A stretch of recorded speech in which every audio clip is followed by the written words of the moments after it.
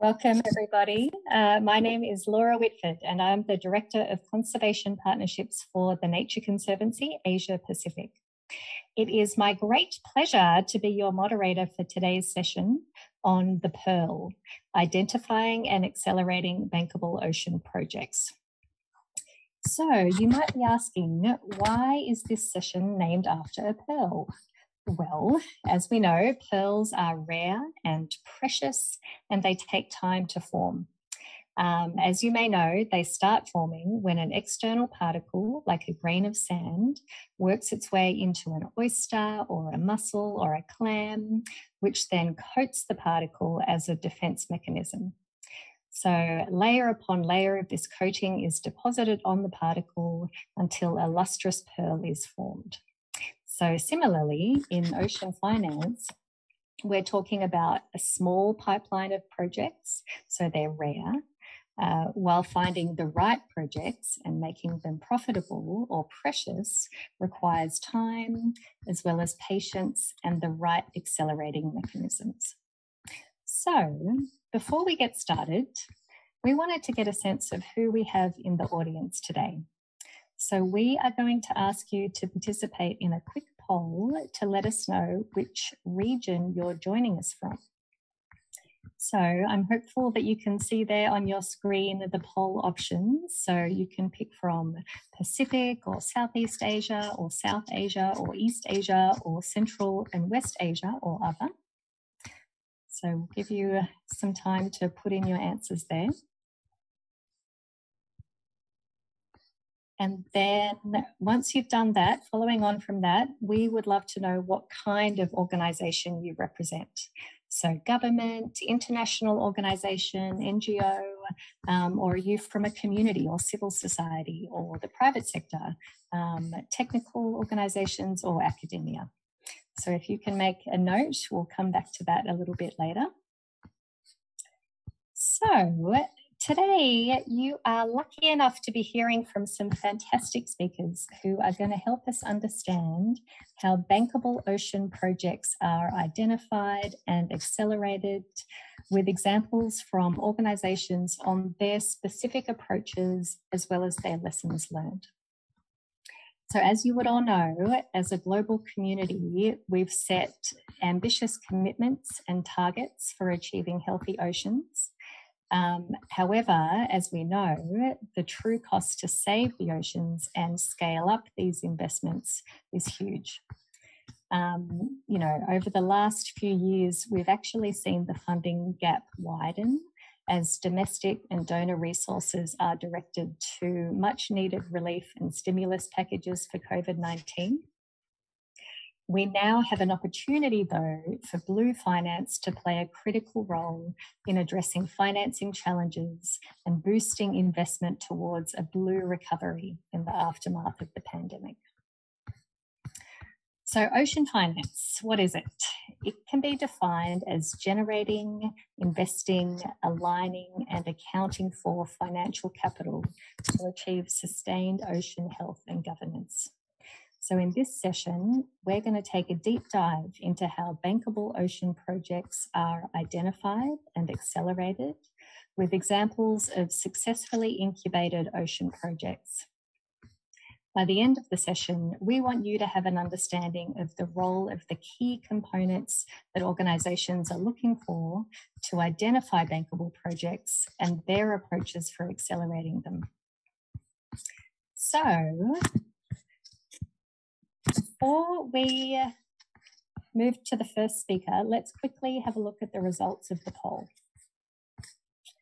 So, you can see the vast majority of people, it looks like, from Southeast Asia, but we also have some folks from South Asia as well as other.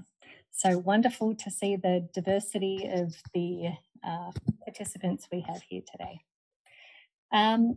Okay, so first up, we're going to hear from Ted Janulis, the founder and principal of Investable Oceans, a New York ocean investment platform whose mission is to accelerate market-based sustainable ocean investing across all asset classes and all sectors of the blue economy.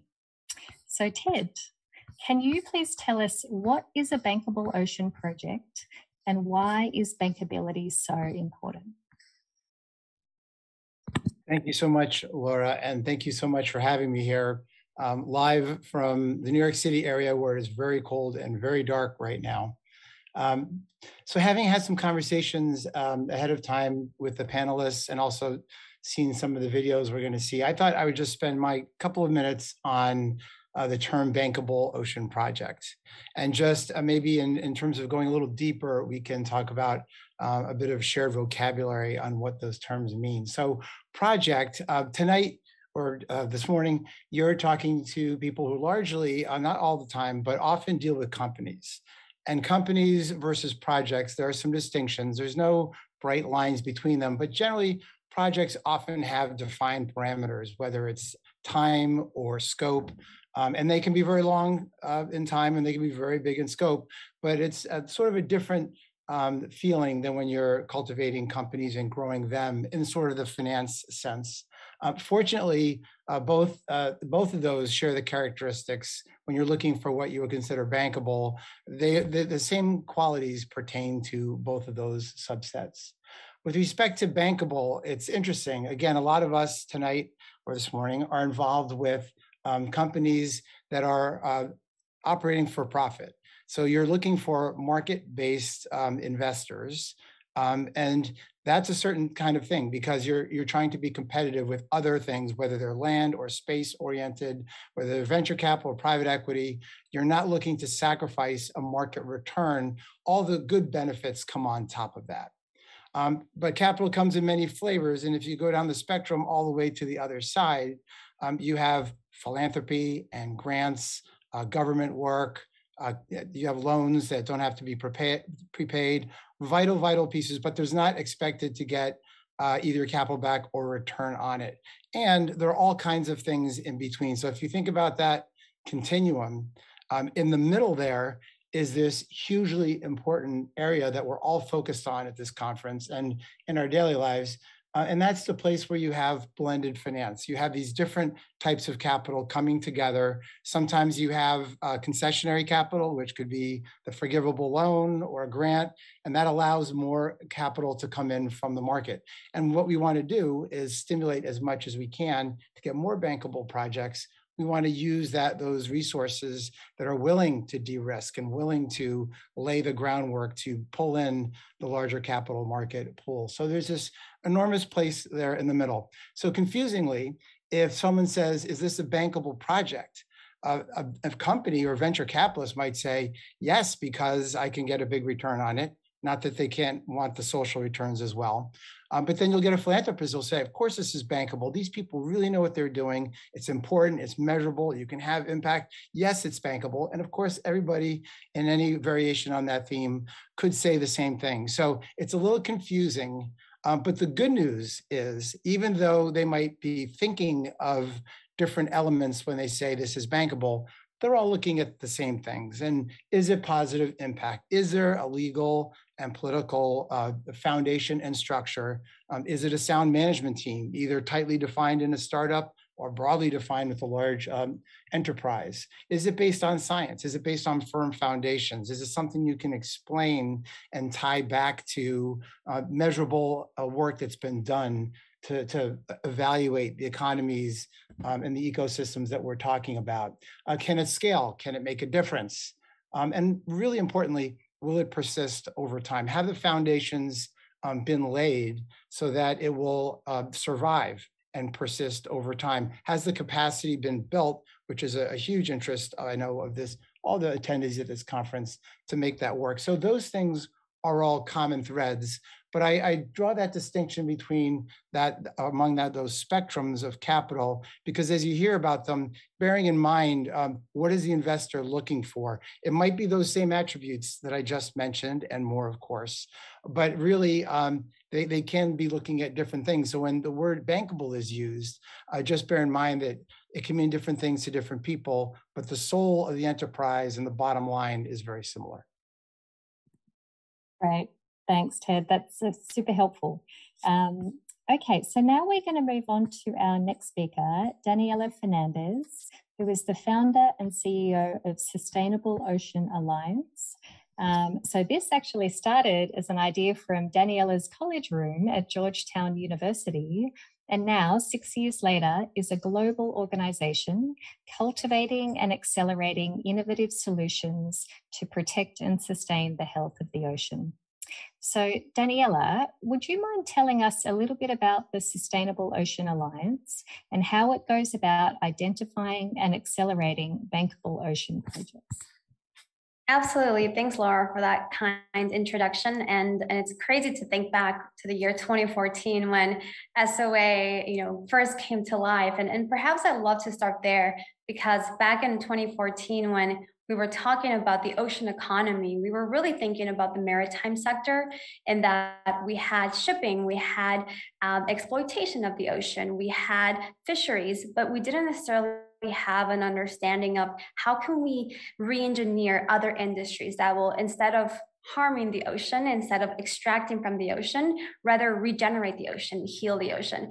And so for me, that was the big aha moment I had as a college student, in that in having these conversations, even at the UN level, we weren't thinking about the ocean as a source of we weren't protecting, and we weren't healing, and we weren't sustaining, and we were just taking from it.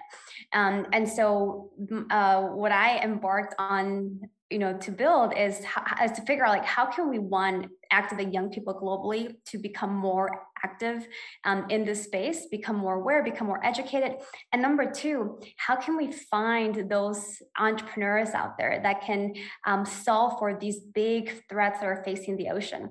And so that's the little bit of the background and the story of how SOA first began. And so SOA was the first ever ocean accelerator in the space. And so we launched a program that would support entrepreneurs that had an idea, that were for-profit companies that had scalable models and that were positive ocean impact. So this meant that the first thing that we looked in a company is that not only are they going to scale and make money, but how are they going to positively impact the ocean? How is it going to be a sustainable company down the road? And so the way that we approach our companies is that we seek out ideas from all over the world. We currently have youth leaders and entrepreneurs in 165 countries. So we have a very global approach. And we're also looking for companies in every sector.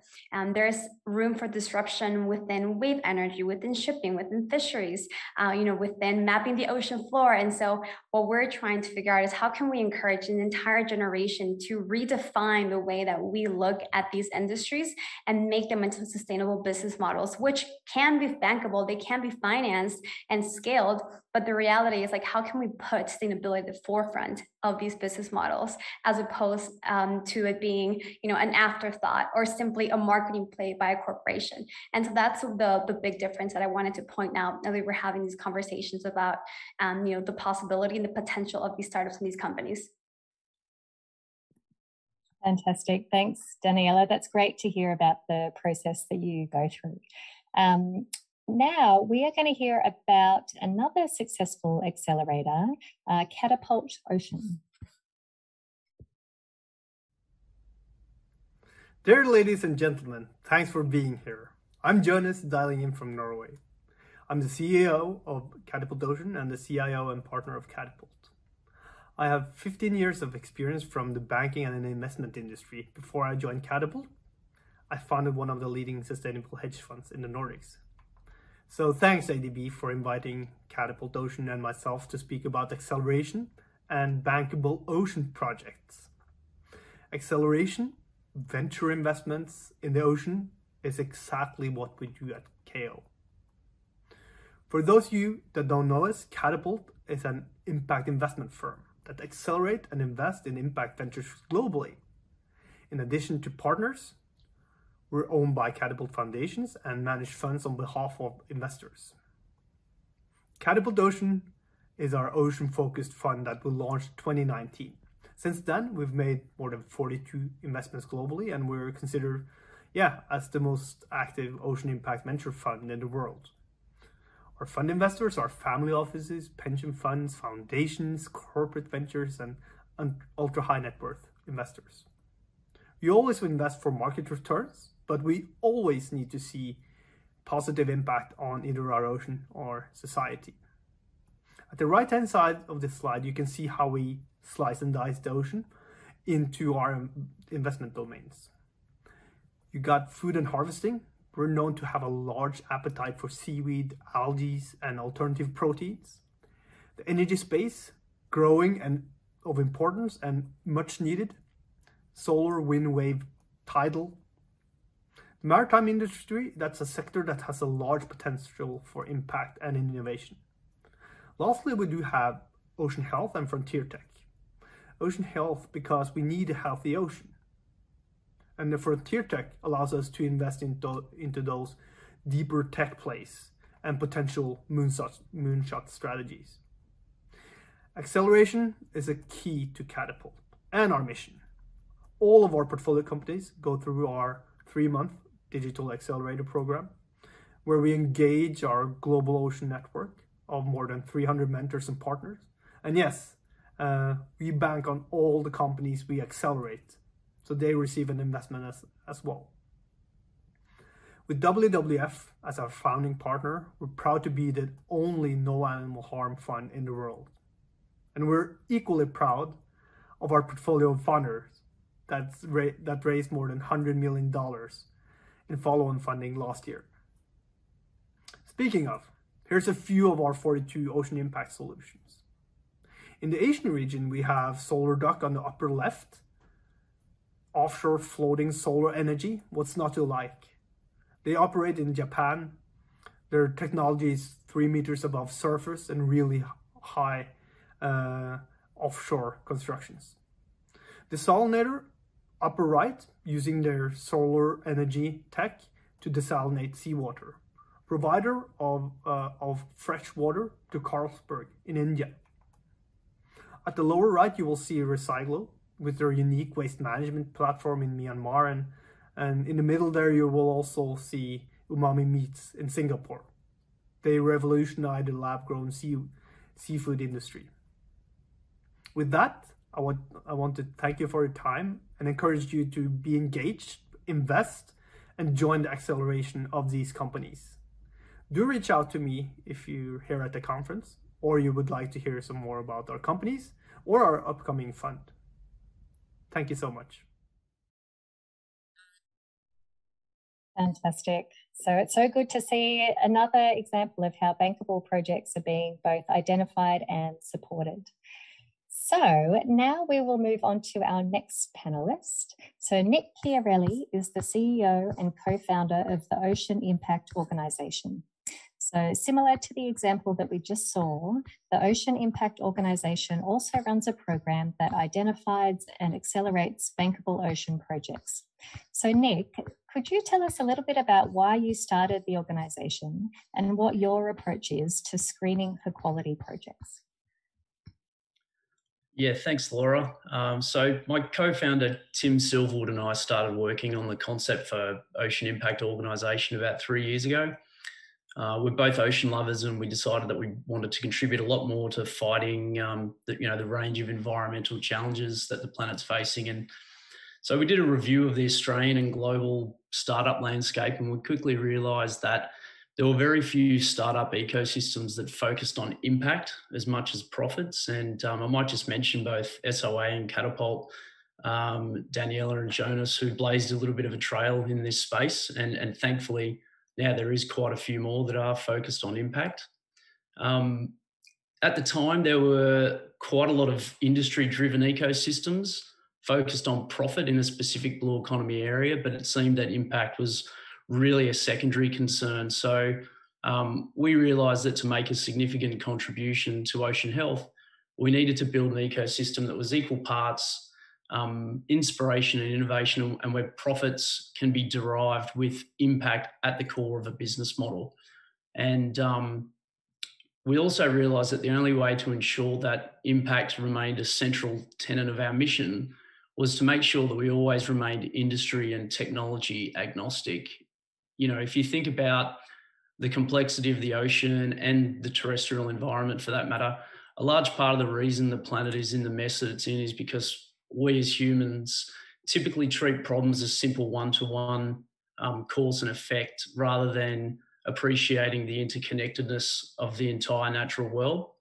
So with this in mind, it sort of defies logic to believe that we can take a siloed view with all, working within our own industries. So being industry and technology agnostic allows us to ensure that ocean challenges can be tackled from all points of views, and that essentially everyone has a seat at the table, at the problem-solving table. So we've mirrored this approach with how we've built the organisation and how we screen projects. And we believe in deep collaboration and realise that what we know is completely outswamped by what we don't know. So when we screen applications, we involve a variety of people, including our members, mentors and advisors that bring expertise in all range of different fields, from ocean science, business and startups, technology and innovation, impact investment, impact measurement, design thinking, all the way through to creative industries.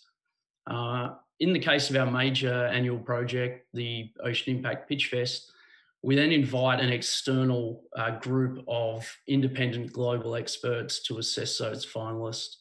And then this year we'll be running our first accelerator cohort, which will be investment backed, and will also be bringing those investors, providing them a seat at the table to ensure maximum alignment between founders and investors. Wonderful. Thanks very much for that, Nick.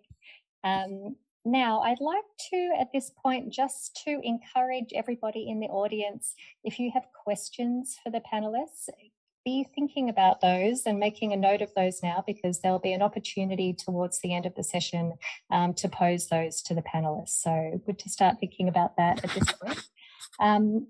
So now we are going to go back to Ted. So Ted, we would love your perspective on, it sounds like there are at least a few different people and organizations out there now sort of with a purpose around accelerating projects. But what about the pipeline of projects itself?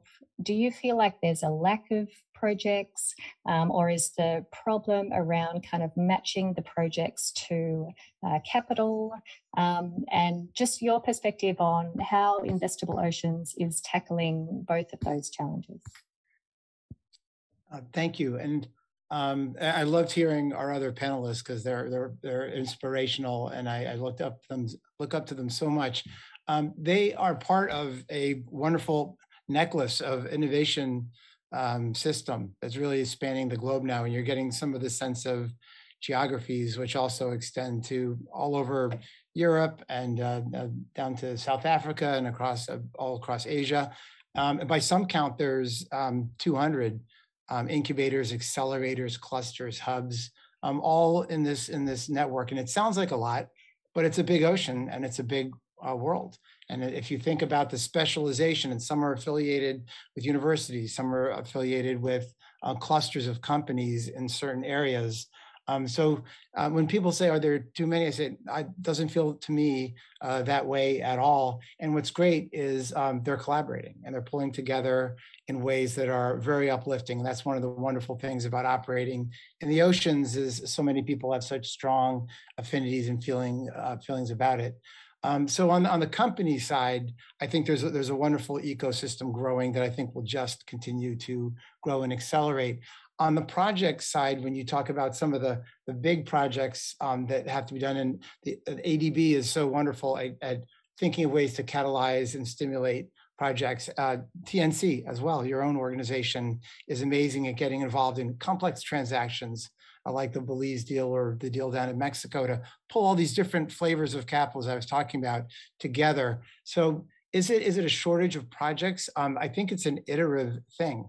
As people get more comfortable putting together these structures and it becomes more routine and people see it operate, people at the same time are generating new things, because we all know there's plenty of work to be done. So I think some of it is time and motion. And in the way to think about how is it that we can accelerate that, I often borrow a phrase from Lonely Whale, which is where I first heard of radical collaboration.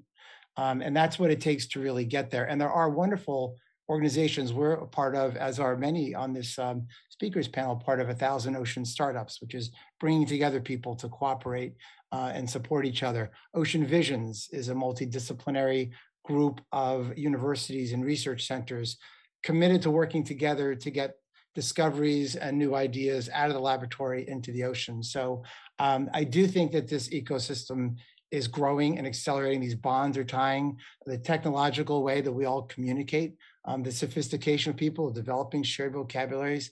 I think those are all fantastic things. And I think the answer for all of us is that we have to lean in and look for ways to support the aggregate effort and partner wherever we possibly can.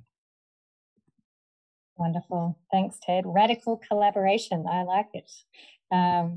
Very good. So now we are going to hear from another group, Ocean 14 Capital, which is taking a really holistic approach to identifying projects and to funding them.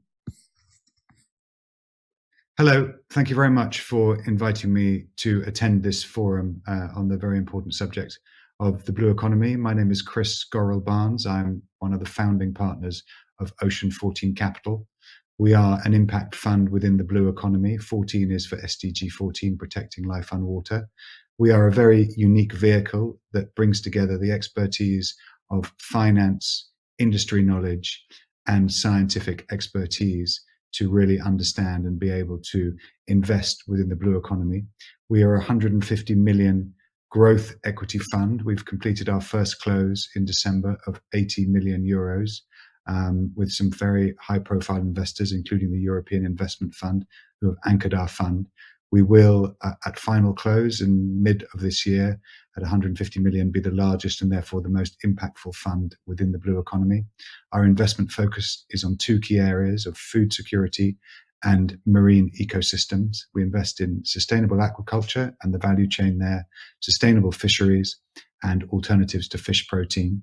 And we invest in marine and flora and marine ecosystems, seaweed and other natural areas like kelp, and of course in plastics, the removing, the recycling and the collection of plastics. We're a growth equity fund. We invest in existing business. We think the biggest opportunity to drive the necessary delta of positive change within the ocean is to help to transform the existing industry with new innovations, new technologies, and ways that we can help and support these companies. We look at our deal flow in terms of the tracking, the transacting, and the transformation of businesses.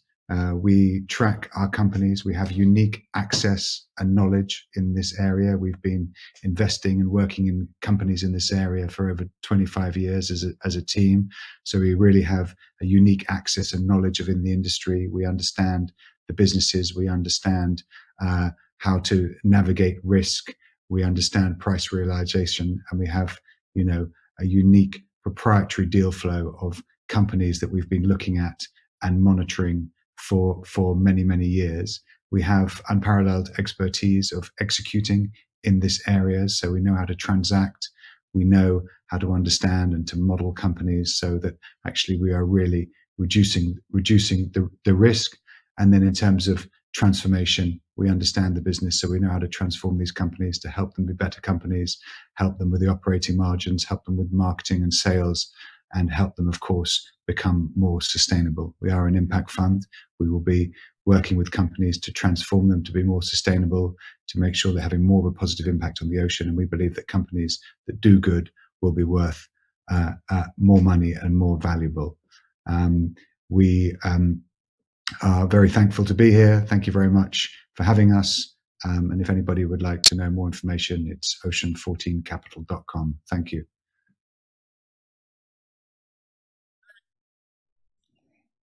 Great to hear about these examples. It's really inspiring stuff. Okay, now we're going to go back to our panel. So back to Daniela. So Daniela, a little bit earlier, Ted was talking about radical collaboration between diverse stakeholders. And, one of the stakeholder groups that sometimes tends to get left out of these sorts of conversations is youth.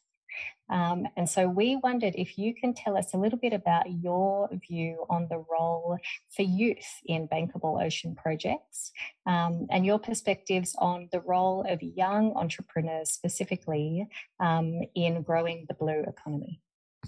Absolutely. So in addition to having the accelerator program, which focuses more on the for-profit ocean tech startups that we were just talking about, we have a leadership program which focuses more on grassroots ideas, on nonprofit concepts, on any idea that a young person could have that we can help bring to life. And just to give you some examples, this includes planting mangroves or restoring coral reefs or raising awareness about plastic pollution in their respective area. And I think the beauty of this generation, Gen Z and millennials, is the fact that we no longer have to be convinced that climate change is real.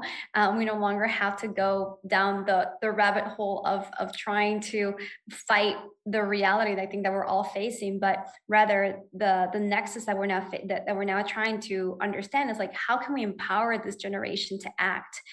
There is so much passion out there. There are so many people that are looking to find meaning in their lives, that are quitting their jobs because the day-to-day doesn't amount to much if at the end of our life we're going to look back and see a planet that is no longer livable. So I think that for us, what we focused on through SOA is providing micro grant funding to these projects. We provide grant dollars between $1,000 and $10,000 that go into the grassroots projects. We provide support through mentorship, through resources, through education, so that these projects can come to life in a similar way that we support the ocean startup projects that we just talked about. So, I think just overall, to answer your question, I do believe that a movement of young people has to be the answer to these problems, because we need an entire generation to shift their priorities and their mindset and truly start believing and seeing themselves as active players in this space. We don't have time for people to be spectators to the climate crisis. We now have to just ask every single person, what is your skill set? How can you contribute? What exactly is your goal or your role going to be to help sustain our planet and our ocean? So I definitely believe that this next generation has to step up and come up with these ideas and come up with solutions that will enable all of us to further our impact. Fantastic. Thanks, Daniela. Okay, now let's go back to Nick. Now, Nick, I know you said earlier that Ocean Impact Organization is industry agnostic, but we would love your thoughts on, do you feel like there are particular sectors of the blue economy that are showing the most promise for bankable projects? And can you give us some examples of bankable projects that you feel are replicable across Asia Pacific? Sure, yeah. So look, I might just start by saying that, we're talking specifically about startups here. So we're looking at early stage ventures, profitable ventures that are striving to improve ocean health alongside a profitable business model. So generally speaking, the same rules apply for ocean impact startups as would any other industry. And the most bankable projects or investable startups in this case have, firstly, a very clear understanding of the problem that they're trying to solve. So is the problem significant? Can it be quantified, etc.? Secondly, they have a very clear understanding of who their target customers are and the value that their solution brings to those customers. It's all good and well to be targeting impact, but if you don't have a clear view to who's going to buy your product or solution, you won't be around long enough to actually be able to achieve any impact and improvement to ocean health. In the ocean space, there's a third factor that is really important, and it's essentially because of what we call the tragedy of the commons, or the fact that a lot of maritime space is public. This third factor that can significantly influence the success of a startup is government regulation, and we've seen this in the case of single-use plastic items all over the world in the last couple of years. We've seen massively enhanced fishing regulations in the EU. Government regulation can quickly create a market where previously there was none. And the key to that government regulation is public pressure, which is why it's a huge part of or a huge role for all the participants on today's call is also to keep lobbying individuals to put pressure on governments so that they understand the needs and wants of citizens and create regulation and legislation to create those markets. It's absolutely vital. In terms of sectors, this is a tricky question because we've touched on this previously. Some of the other speakers, I think Ted talked about the different definitions of bankable. Now, if you were to look up the most bankable sectors at the moment, my problem is that a lot of those don't factor in impact as a primary concern. I mean, you're seeing these rankings based on profits only in some cases, so it's really only showing a part of the story, and sometimes it can be quite misleading. So fisheries and aquaculture, shipping and ports, coastal and marine tourism, these sectors are probably leading the way in terms of profits. We're also seeing some good progress in the maritime renewable energy sector with offshore solar, wind, tidal and wave.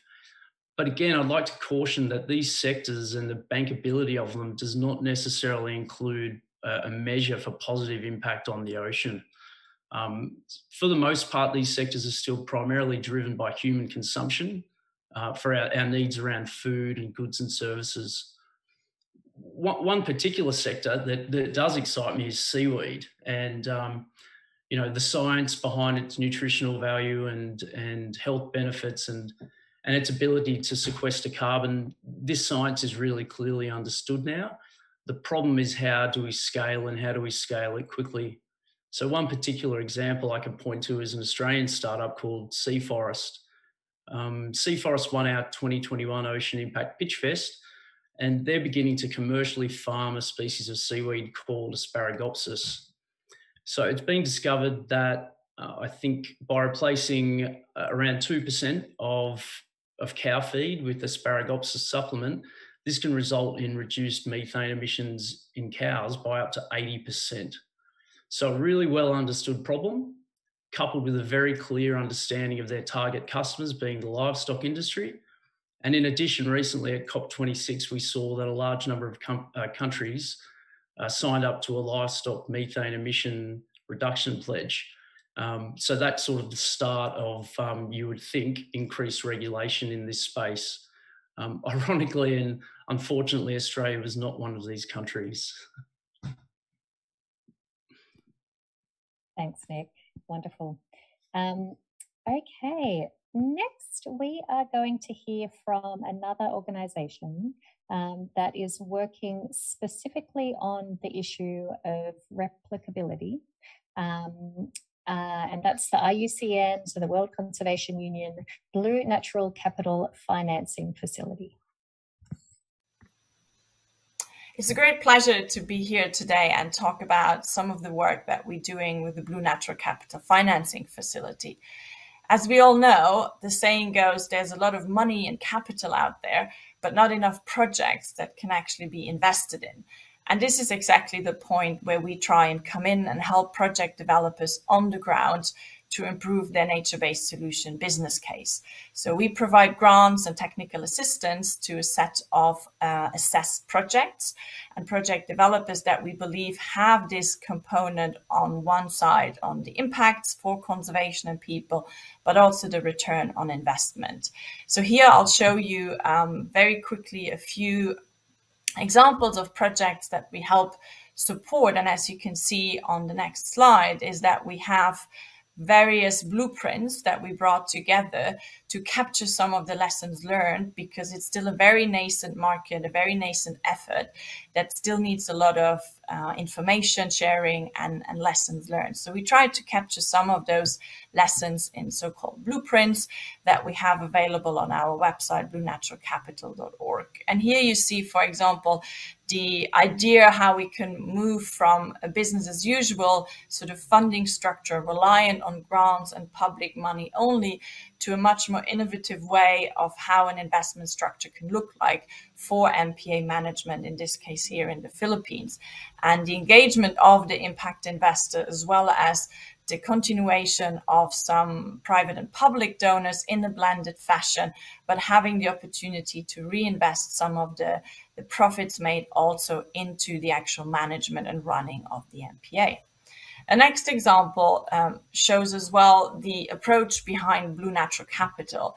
It's not just about one revenue stream or one ecosystem service. We know the coastal and marine ecosystems have a suite of services and benefits to us humans. And the idea behind Blue Natural Capital is really to maximize some of those potential revenue streams alongside the high positive impacts on conservation. So this could be, for example, seaweed farming or mangrove restoration using carbon credits, but also other sustainable natural resource management practices around fisheries, or also fish net recycling. So bringing that all together really offers an opportunity, an attractive business model that can generate revenues while actually having the impacts on the ground for biodiversity and people.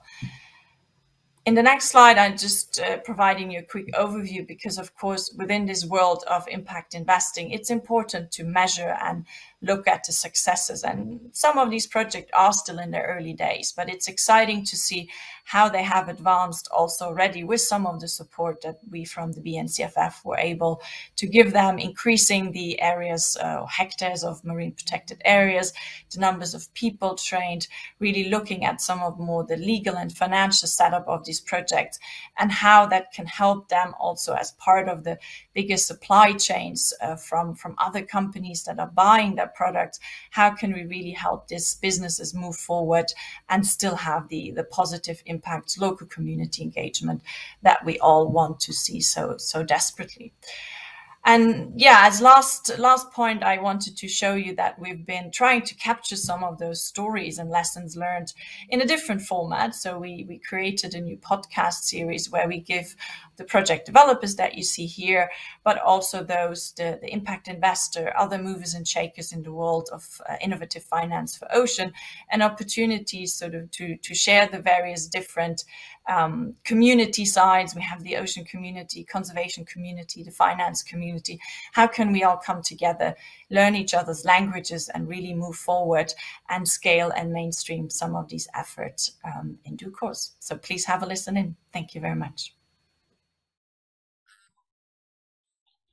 Okay, so now that as an audience, I feel like you've already learned a lot about the various types of bankable ocean projects. And so we are going to go to another audience poll. So on your screen, if you could have a look at the little poll multiple choice options that should be there. And tell us from your perspective, which sector currently has the most bankable ocean projects or the most promising bankable ocean projects? So you'll see the options there are sustainable tourism, marine renewable energy, green ports and shipping, fisheries, aquaculture, or other. And if it's other, we'd love to find a way of getting your ideas on that, because I think this is a great brainstorming opportunity with all of these people in the session today. So we'll just give you a few more seconds just to have a think about which sector really resonates with you as having the most or the most promising bankable ocean projects based on everything we've heard so far.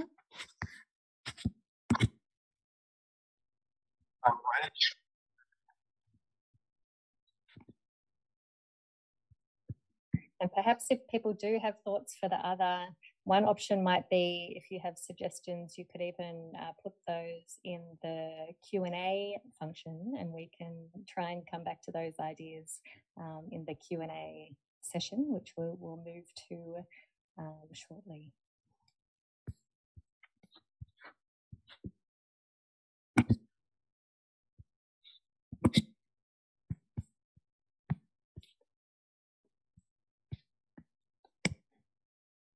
I must say, hearing all of these examples from the different organisations that we've had on the panel today, and also from the videos that we've seen, I don't know, it's a nice antidote to, you know, some of the narrative around, you know, the oceans and the state of the environment more broadly. It can feel kind of grim. And what I love about this work is that I feel like it's really focused on positive solutions, and it's very kind of oriented around hope and making change in a positive way. So I hope others in the audience are also enjoying that feeling of optimism that comes with these sorts of examples.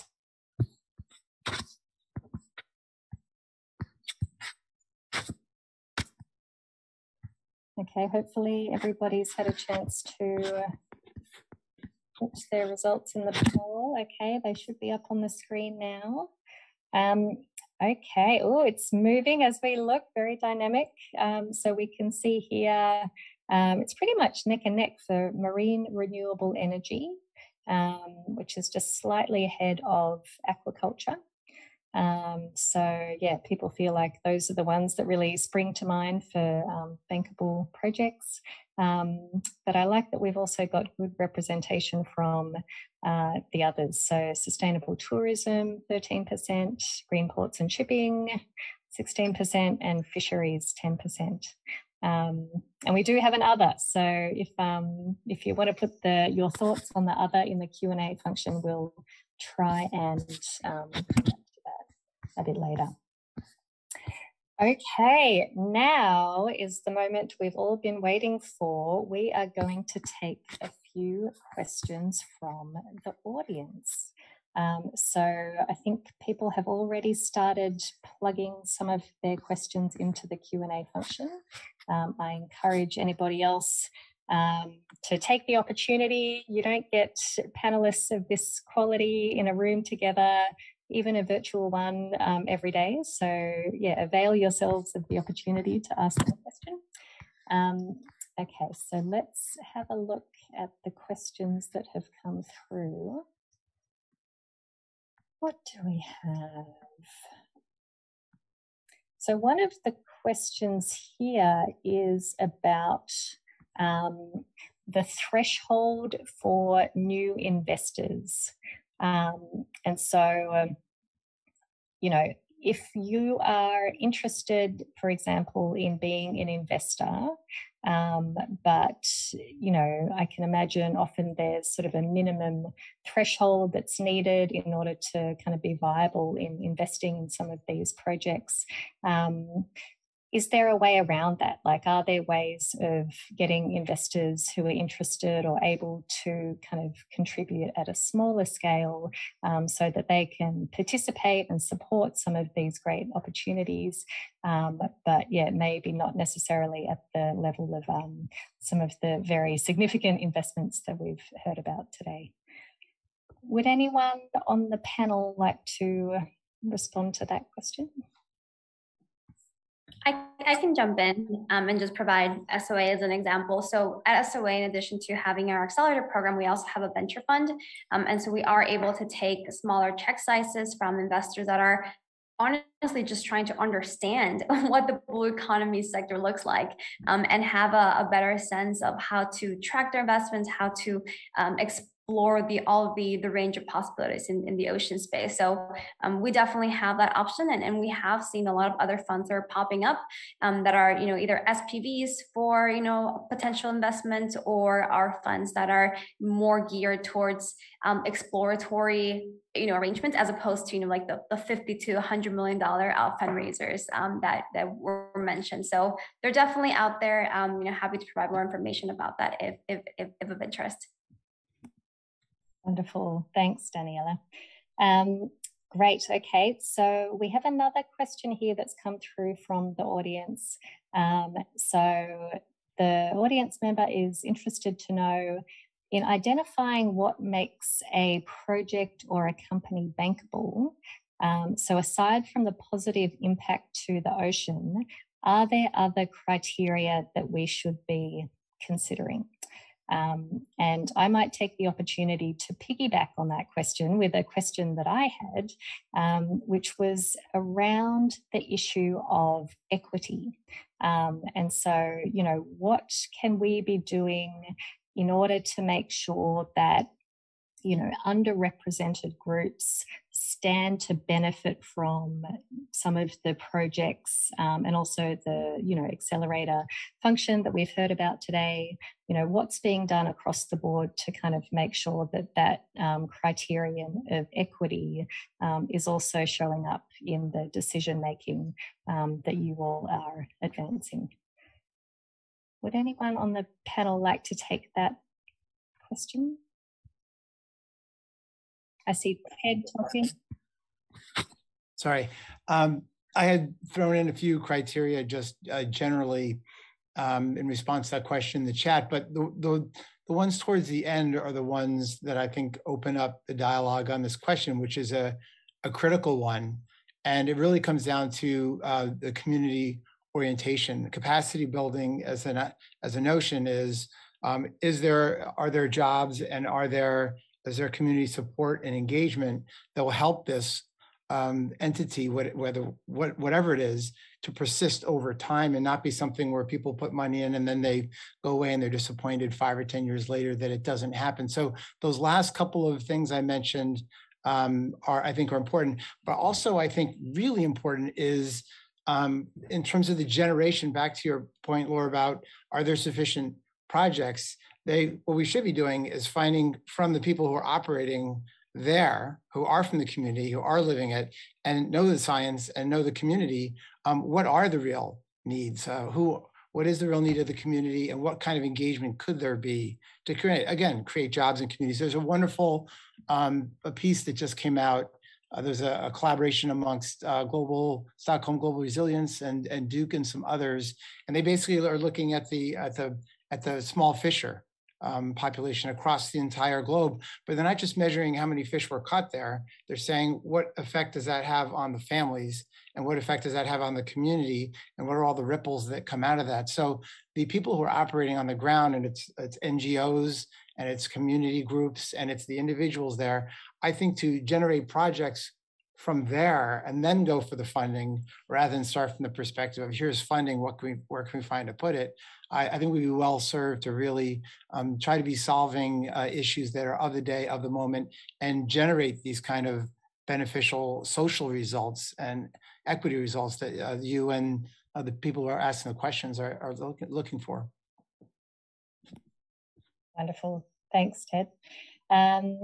Okay, we might go to another question now, which is specifically about the role of government in developing bankable projects. And so for me, this recalls a comment that Nick made about the role that regulations can play in sort of stimulating markets or, creating the presence of markets where they may not have existed before. And so I wondered, Nick or anyone else, if you would be willing to talk a bit about the role of government in developing these sorts of projects. Yeah, sure. It really is an extension of the comment I made earlier. Like you say, it's I'm really pessimistic about the ability of governments to drive change. I don't think there's a government anywhere in the world that is what I would call proactive to responding to significant issues. The only time that a government will move is if there's enough public pressure and enough individuals get together and enough voices come together to essentially tell them that they'll be voted out at the next election if they don't act. So really it comes down to the individual level. And again, I'd reiterate that there's a space for everyone on this call, whether or not you're an investor or a founder. Every small action you can take to support founders and investors in this space, every petition that you sign, builds community and shows government what we think are important in terms of looking after our ocean and the environment. Right. Many thanks, Nick. Okay, very good. We've got a few more minutes, so I think we can fit in a couple more questions. There's one here that I like, which is intended, I think, to temper some of the optimism that I was talking about before, with sort of referencing this quote, is it Einstein? I'm not sure where it comes from, but about, expecting that we can solve problems using the same thinking and the same mindset that caused us the problems to begin with. And so this audience member sees, frankly, risks around blue washing with some of what has been talked about today. And so is keen to know what can we be doing in this space to try and avoid blue washing and, really to audit what the environmental benefits are of this work and sort of make sure that there's a really strong, defensible benefit from an environmental perspective of these various projects that we're describing. Does anyone have thoughts on that? I can definitely jump in. And when we think about impact, I think it's really important to understand where that impact is coming from. And that's why I definitely love Nick's perspective in the sense of like impact has to come first and impact has to be the responsibility. And one of the challenges that we're seeing across the board around these ocean solutions is that it's so hard to measure a company's impact because one, it hasn't been done before, and two, the companies are just trying to figure out how do you measure how much carbon dioxide you prevented from entering the atmosphere, or how many pieces of mangroves have been planted, and what does that mean for the ocean.